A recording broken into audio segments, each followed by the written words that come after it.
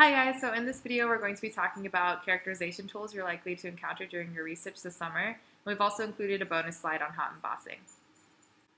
So the scanning electron microscope, or the SEM, works by shooting electrons out of an electron gun and measuring the electron backscatter, or secondary electrons. So this technique has nanometer scale resolution, and it's a way of visualizing feature profiles or surfaces of materials. So basically, we start with an electron gun, and these condenser lenses help focus the electron beam. And so the backscatter electron detector is used to measure elastic collisions of electrons with high energy electrons, and it's really good at helping us determine chemical contrast. So heavy elements actually appear brighter in SEM images, and so backscatter electron is really good for identifying chemical compositions in an SEM sample.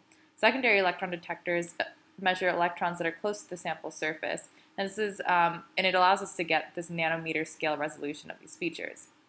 So on this next slide, I have examples of some awesome SEM images. So SEM is actually only in black and white, but a lot of times people in publications will color it. So this is not actually how they appear. But you can see how we're able to see these the surfaces of these features. Or here you can see like the ant's antenna. Most SEM images that you see in literature will have a scale bar. So here you can see that the scale bar is 1 micrometer. So you can see that the length of this feature right here is about, it looks like 1.5 micrometers.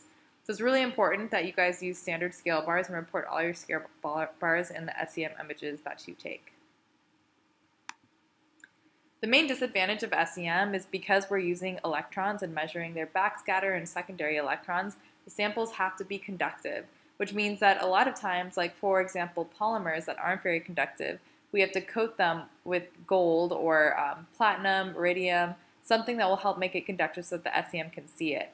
This becomes a problem especially at the nanometer length scale because these coatings have to be on the order of 8 nanometers. And so say you have like a 10 nanometer feature, coating it with an 8 nanometer coating isn't very viable for getting great feature measurements.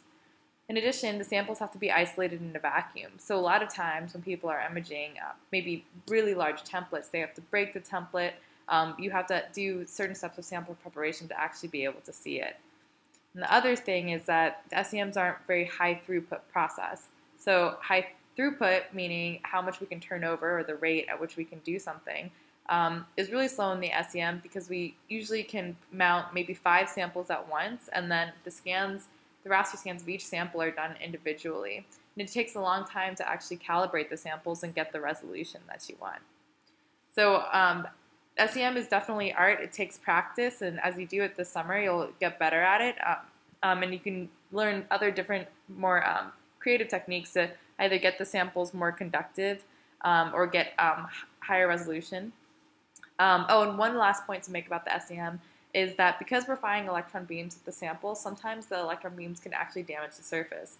So I mentioned polymer films. A lot of times when you're working with the polymer, the electron beam can burn through the film, and you can see the film burning with the polymer burning or whatever soft surface you have burning as you're imaging it. So in this way, SEM can sometimes be destructive, which is important to take into account with any characterization technique, is how your characterization is modifying your sample. The next technique we're going to be talking about is called atomic force microscopy, or AFM. AFM, like SEM, allows us to achieve a spatial image of our sample with nanometer scale resolution. In AFM, we use a sharp tip and we tap or drag it across the surface. And these tips are commonly made out of materials like silicon nitride. Just so you know, when we drag our tip across the surface, we're in what's called contact mode, and when we tap it across our surface, we're in tapping mode. But as we drag or tap our tip across the surface, we can measure the force of interaction between the tip and the sample. And this force is governed by Hooke's law, which, as we may recall, Hooke's law says that the force needed to compress or expand a spring by some distance is proportional to that distance. And this is governed or related to the material's spring constant. We can measure the deflection of our tip, or another word for tip is cantilever, with a laser light. So by shining a laser on our cantilever, we can measure the deflection and then use Hooke's law to calculate the force of interaction. Using this data, we can then generate a 3D map of what it would look like. As you can see from this image on the right, I've shown a hexagonal unit cell of graphite, and you can see here that we can get a three-dimensional, this is a 2D image, but we could also use the same data to get a three-dimensional image.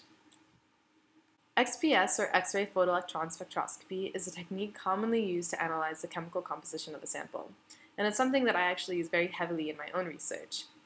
XPS is so sensitive that it can probe just 2 to 5 nanometers into the surface, and because it's so sensitive, it must be operated under ultra-high vacuum conditions. As we've mentioned before, there's a bunch of carbon and oxygen, and a little bit of nitrogen in the atmosphere, and so we want to operate under UHV so that these contaminants don't interfere with our measurements. Not only can XPS identify the elements that are in your material, but it can also be used to analyze chemical composition. The way it works is that X-rays hit the surface of your sample, and then any photoelectron in the material that has less energy than the X-ray it's being hit with is ejected. We can then use the electron energy analyzer, which was the big hemisphere that you saw on the previous slide, to analyze the kinetic energy of each photoelectron emitted. And what it produces is something like this on the left. So you can see here from this spectra that we have oxygen, tin, nitrogen, carbon, silicon, and even some fluorine on the surface of this dirty silicon wafer. We can take this spectra and analyze the area underneath each of these peaks to derive the elemental composition or stoichiometry of the material. So by stoichiometry, I just mean the ratio of each element on the surface. A technique commonly used to measure the thickness of a sample is called ellipsometry. It can also be used to determine the optical constants, such as the refractive index or the extinction coefficient of your material. We can also use ellipsometry to model multiple layers. So let's say I have titanium nitride on top of hafnia on top of silica. I can model them with ellipsometry. The way ellipsometry works is that we shine a light onto the material, and we then analyze the change in polarization of that light. Polarization is characteristic of that material. So depending on the material you're analyzing, the light will either be reflected, absorbed, or refracted. We measure the change in polarization at various angles, and then using this data, we can generate a model that tells us the thickness and these other optical properties. So I also wanted to talk about hot embossing, which is another type of lithography technique. So hot embossing is a special type of imprint lithography in which a stamp is pressed into a thermoplastic material to define the desired pattern. So in this image, the desired pattern is the words IMT, or the letters IMT. And so basically the stamp is pressed down onto the polymer mold, and temperature and pressure is applied underneath the stamp in a controlled heat and pressure cycle so that the polymer is actually heated above its glass transition temperature. So for those of you who don't know what a glass transition temperature is, it's the point at which a material changes from its brittle state to its more malleable, soft state so that the polymer can actually be molded. Then the polymer is cooled back down to below its glass transition temperature, so it becomes brittle again, and the stamp is lifted. And so in this way, we're left with our features.